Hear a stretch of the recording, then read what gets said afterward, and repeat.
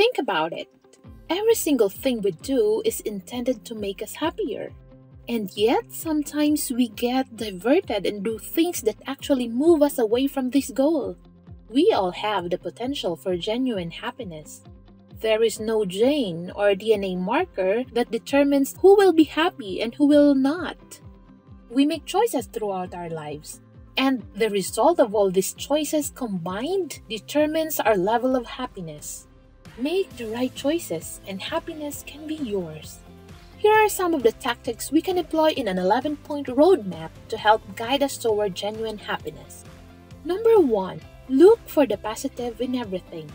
There is an old saying that nothing is inherently good or bad.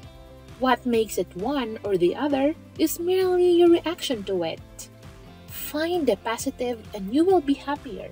Those who soar against all odds do so because they look at the positive that could come out of their situation, however bad it may seem to others. Number 2, accentuate the positive.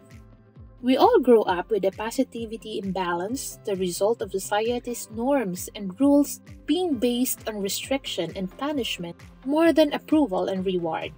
From a young age, we are taught what we must not do instead of what we may do. Even in day-to-day life, there is more negative influence than positive. Luckily, you can work to improve the balance. Celebrate the positive and work to get more of it. When you achieve something, congratulate yourself. Look for things you find uplifting that make you happy. Get more of that.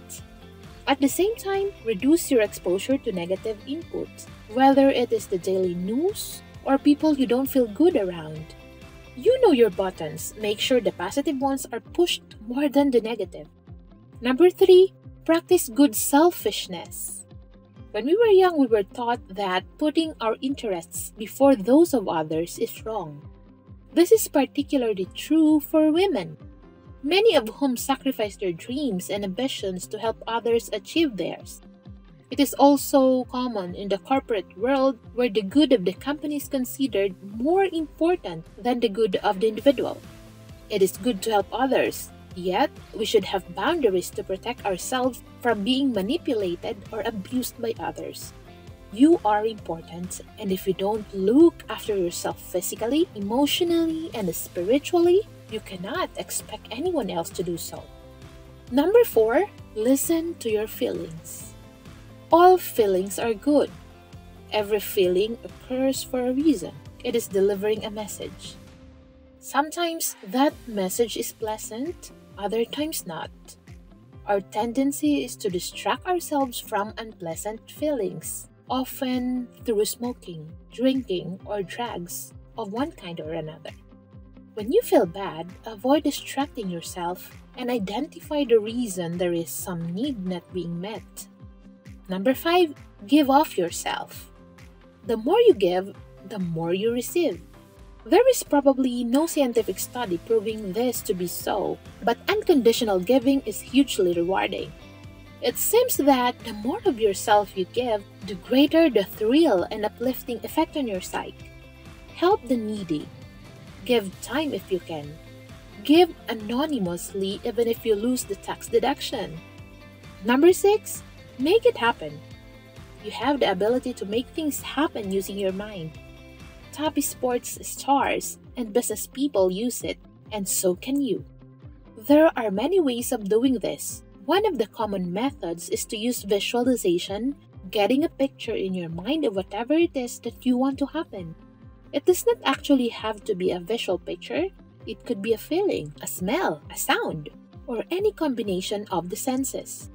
Imagine finding the perfect parking near the entrance as you arrive at the supermarket or mall. The sky is the limit, but persevere. We are not used to utilizing this tool, so it takes practice. Number 7, accept the things you cannot change. We resist things we don't like and often expend a tremendous amount of energy on this resistance. Whilst this can be good and has resulted in tremendous advances through history, we should work to understand those things we cannot change and then move on. Rather use the saved energy on something more worthwhile and productive. This is not to say that you should complacently accept anything.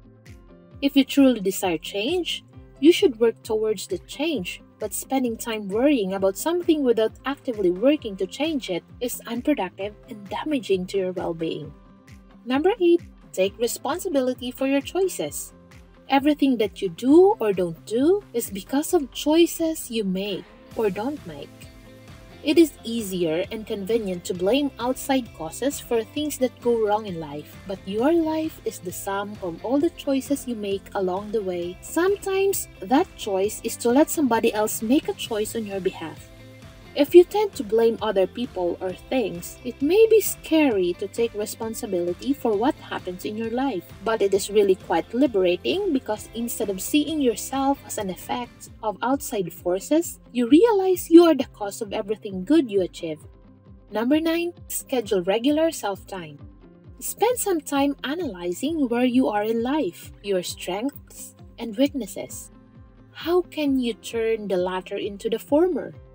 Think about your views on everything from your job to global warming and the existence of aliens, then work out why you feel the way you do. Is your reasoning sound? The better you understand yourself, the better you understand the world. Number 10, make time to meditate. We spend almost all our time thinking of the past or planning for the future. We seldom spend time in the present. It has reached a point where, for most of us, it seems impossible to keep our focus on what is happening right now. Your meditation could be formal meditation or prayer, but it could be as simple as merely focusing on each breath as it goes in and out for 5 or 10 minutes, dismissing past and future thoughts as they arise, and they will. Number 11, remove your limitations. When we fail, usually the reason is simply because we don't believe we are able or worthy of whatever it is that we fail to achieve. Most often, this belief is actually false, the result of negative programming received since childhood. The truth is that most of us are able to do most of what we really want to do, you just have to believe. The best way to start is with small things, working your way up as you notice the limits dissolving. Be patient. Happiness tends to grow with age. When it comes to happiness, older people seem to know something that the rest of us don't because a number of studies have found that older people tend to be some of the happiest people around. Whatever the reason, if you're not happy right now, you can rest assured that your chances of happiness in the future are good. The more successful you are at taking in the concepts and processes described in these 11 points into your life, the more genuinely happy you will be.